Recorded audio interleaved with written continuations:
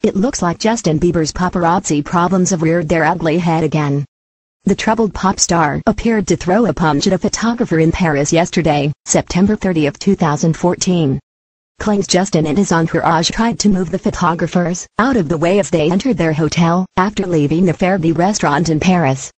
Justin, who is currently in Paris with his on-again, off-again girlfriend Selena Gomez, was spotted sipping champagne with Kendall Jenner at Michelin star restaurant Fairy.